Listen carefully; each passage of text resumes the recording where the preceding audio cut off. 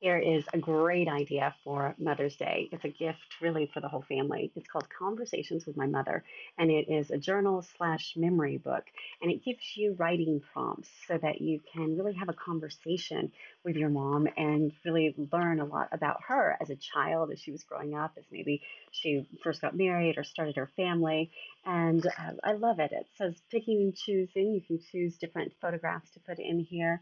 The art of conversation. Most of the time, we don't communicate, we just take turns talking. So it gives you prompts to really communicate.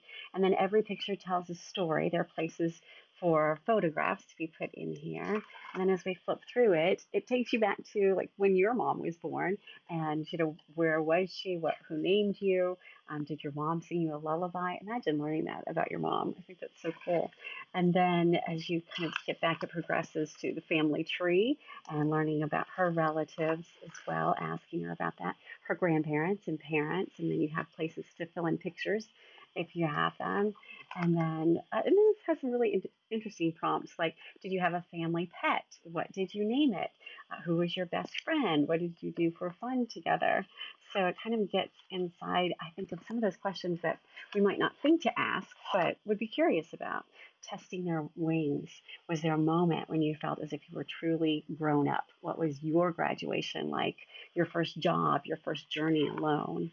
And then it gets into, maybe getting married and family fun, what the family did together. What was your favorite holiday when you were young? How did you decorate? How did things smell around the house?